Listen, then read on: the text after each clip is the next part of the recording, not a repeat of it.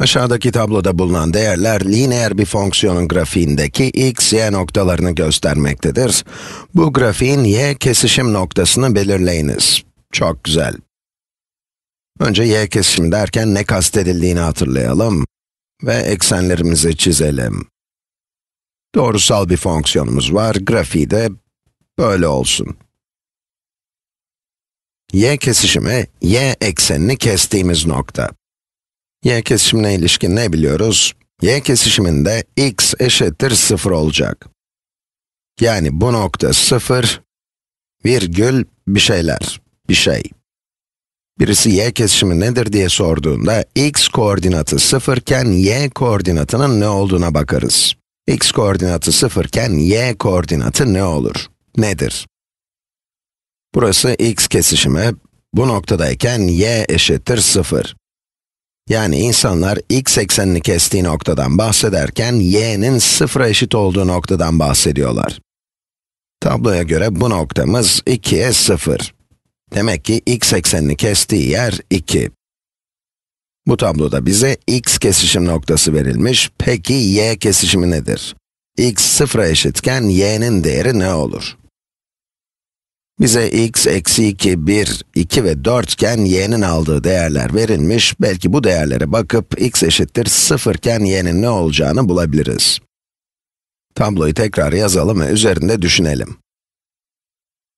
X ve y var. X eksi 2 iken y'nin değeri 8.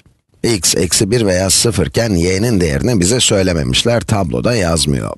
X 1 iken y'nin değeri 2, x 2 iken y'nin değeri 0, x eşittir 4 iken y'nin değeri eksi 4. X'teki değişikliğe bağlı olarak y'nin nasıl değiştiğine bir bakalım. Örneğin burada x bir birim artarken y 2 birim azalıyor.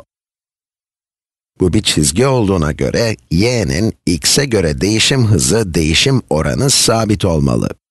Benzer bir şekilde burada y'nin değeri 6 olmalı. X 1 artarken y 2 azalacak. Burada tekrar x 1 artarken y 2 azalmalı. Görüyorsunuz, işe yarıyor. X 1 birim arttığında y 2 birim azalıyor. Son noktaya da bakalım. 2'den 4'e x değeri 2 birim artmış. Y'nin değeri de 2'nin 2 katı, yani 4 birim azalmalı. Burada sabit olan y'deki değişim bölü x'teki değişim. X 1 artarken y 2 azalıyor. X 2 artarsa y 4 azalıyor. Y'deki birim değişiklik bölü x'teki birim değişiklik eksi 2'ye eşit.